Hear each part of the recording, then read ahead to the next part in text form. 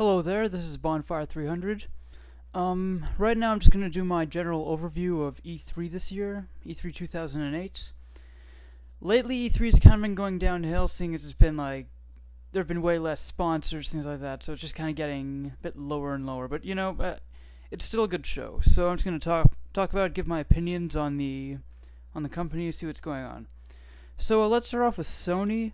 First of all, in my opinion, they had the best press conference by far.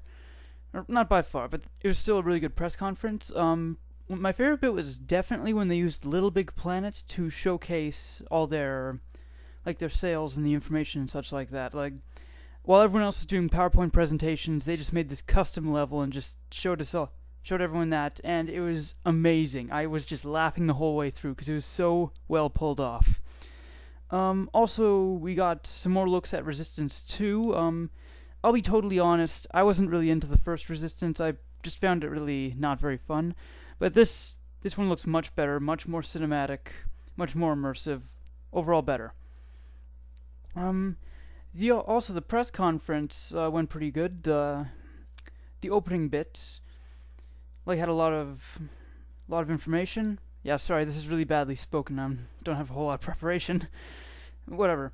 My only complaint is the fact that they're still keeping the PS2 going, which, I don't know, some people can interpret it as them just supporting those who don't want to buy a PS3 and they just want to stick with the PS2, which was a good system, by the way, a very good system. But in a lot of ways it seems kind of like they're just relying on those people too much. Anyways, at the end of their press conference we got a teaser trailer for God of War 3. That game is amazing. If you've ever played it, it's just so satisfying to hack guys apart.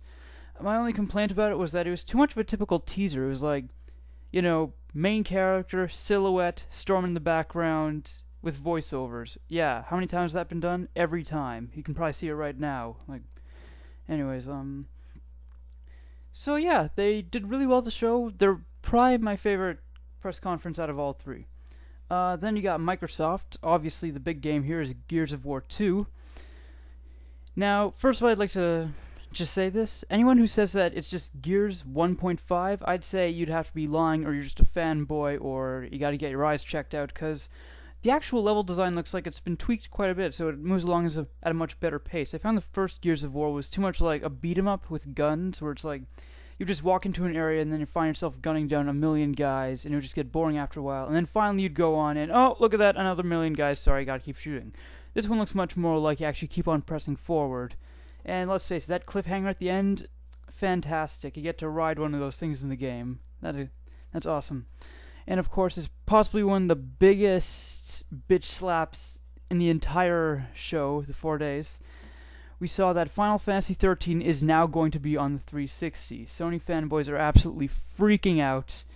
It's kind of funny, but whatever. Yeah, it's kind of funny though. A lot of them are making fun where it's like, oh, well, it's going to have to be on 80 discs, and as soon as you put it in, you're going to get the red rings of death, and you know what? It's fanboys being fanboys. What can you say about it? Anyways, finally we get Fable 2. I never played the first Fable, but I heard it was a lot of fun, kind of buggy, but a lot of fun. This one actually looks pretty sick, and actually I'm going to be getting a 360 very soon. I just have to get the money right now. Anyway, so overall, Microsoft, good press conference. My only complaint, once again, is that, well, actually not once again, my only real complaint is that they seem to be taking it with too much of an immature image. They're kind of poking fun at Sony and Nintendo, or just at their competitors in general, which doesn't really look professional. Also, one more note, it's obvious that they're kind of pushing towards a much more casual audience, which, let's face it, ever since the Wii and a little bit before, that's just been a market that's been taking off. Oh, and speaking of the Wii, here we have Nintendo's press conference. Now, I know a lot of my fans are also Nintendo fans, so I would like to clarify here. I still like my Wii, I'm going to keep it, I'm not going to sell it, but please, you have to understand that this is my opinion.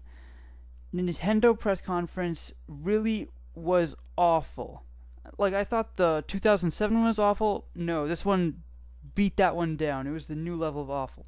Started off with Cammie Dunaway, which was some spokesperson from Nintendo, and It's not even that bothers me anything about her. Well, actually, it is something about her, but it's not something subtle. It's just the fact that she always had that fake enthusiasm on, which honestly, you'd be watching something, and if they were showing something good, it would have been like you're eating a bowl of ice cream, and then someone takes a pile of dog crap and throws it in the back of your head. It just disturbs you as soon as she starts talking. Like, literally, she is a new definition. Cammie Dunaway, consider yourself in the dictionary with the definition of fail. I'll even read an example sentence right now. I was on my skateboard the other day until I pulled a Cammie Dunaway, and now my ankle is twisted. Alright, now, let's move on. Now, starting with some good news, we got an announcement of a new Animal Crossing game, which has a bit of an MMO format to it. Pretty good idea, it would work. But best of all, though, we found out that we now have voice chat. It's going to be coming out when Animal Crossing comes out, and instead of it being a headset, it's like a little microphone you put on top of your TV. Hopefully there will be an option for those who are far away from their TVs, but not a bad design. I guess it worked. And Nintendo mentioned they were designing something for voice chat which lets other people monitor. Although, let's face it, you can still hear what someone's saying into a microphone. Whatever.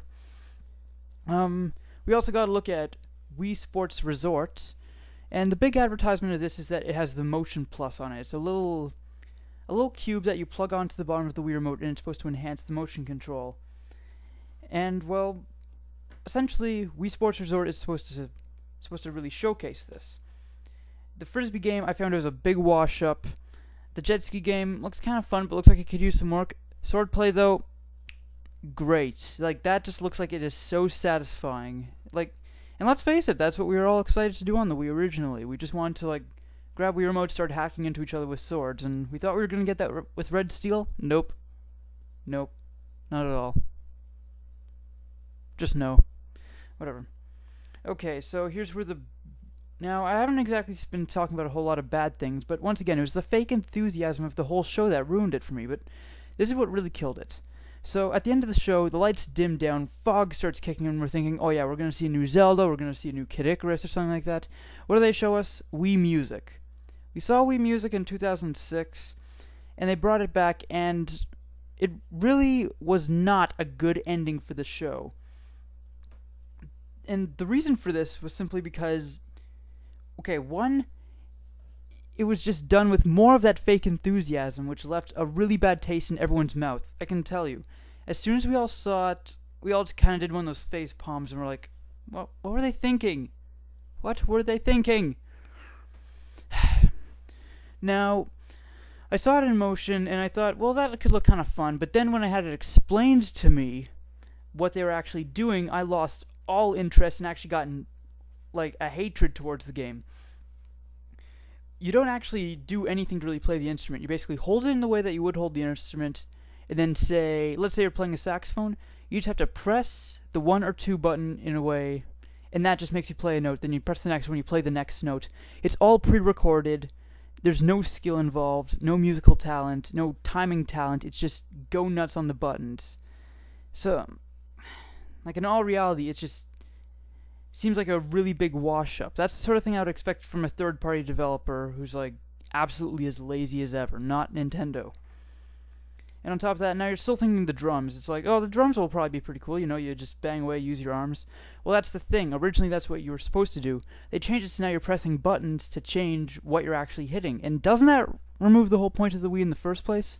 The only point of the motion control now is just to swing down and hit the drum. In other words, it's tacked on, it's pointless, and I cannot believe they chose that to end their show, because that is downright pathetic. And also what bothers me is that, one, they said that this would be more to appeal to the hardcore audience, which it absolutely did not, except for maybe Animal Crossing, but that's it. Now, after the press conference, they actually revealed that they were working on a new Zelda right now, and a new Pikmin game even, which is great and all, but I don't know why they decided to wait till then to announce it. Why didn't they just talk about it at the actual press conference when everyone's listening? It just boggles the mind for me. But I don't know why they felt the need to have such a casual appeal this year, because I can't imagine any casual gamer is going to be, like, hovering over a computer looking at E3 media. So in a way, they appealed to a completely wrong audience to this. I don't know what's happening to their marketing plan. Anyways, now, as I said before, I'm not selling my Wii, because ironically, the third-party games actually look really good. Like, we got Fatal Frame 4 coming to the Wii. Nintendo bought the rights to that. The Conduit, it's a first-person shooter that actually I'm very excited for. It looks pretty sweet. And then we also have Mega Man 9. It's like the old school 8-bit Mega Mans. I love those games. I'm excited for this. And that one's actually coming out on the WiiWare channel, PlayStation Network, and Xbox Live Arcade. And speaking of multi-platform, we also have, well, actually, Mad World isn't multi-platform. It's only on the Wii. It looks incredibly gory, incredibly stylish. Once again, not very much preparation here. You got like a crude list. Whatever, I'm getting off topic. So yeah, we have Resident Evil 5, which we've seen co-op play for. Looks amazing. Street Fighter 4 looks like a lot of fun. However, the third-party game that really grabbed my attention was Fallout 3. I had never played a Fallout game beforehand, but it's like I saw the trailer. You're actually looking at the trailer right now, and it just looks incredible. Some would call it Elder Scrolls 4 with guns. Is that necessarily a bad thing? Elder Scrolls 4 was amazing. This game looks like it's going to be even better. Okay, so that was basically my E3 overview. I know there's a lot of games I didn't mention, like De Blob, such like that. Please, I kept those in mind, but I can't make this too long. But I'd finally like to close with a bit of personal opinion, where I would like to boycott Wii Music. I'm just so highly against it. I'm not really against Wii Sports Resort. I'll have to see some prices before I can make a choice. But Wii Music is just a no for me. In fact, I suggest that, I know I've always respected other people's opinions. I've never felt the need to insult someone because they like one thing or another.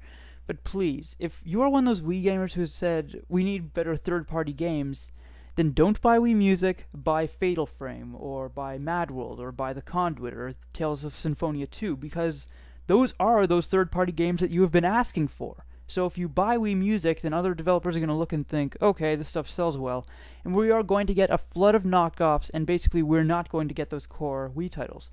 But if you buy The Conduit or Fatal Frame, then other developers will look at that, realize there is a market for that on the Wii, and they will buy that, and they will develop for that.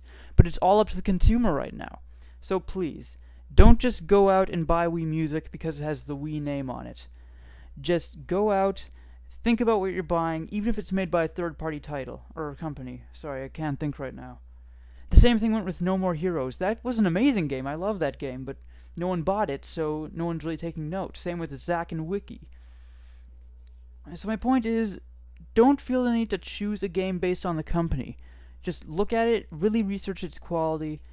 Please, if you can, check out The Conduit. Like, go to IGN. I'll put a link in this video description about some articles and some videos they have there. Read about it. It looks like a great game. Alright? Sorry that I had to rant a bit at the end. Thank you all for listening. Good night, people.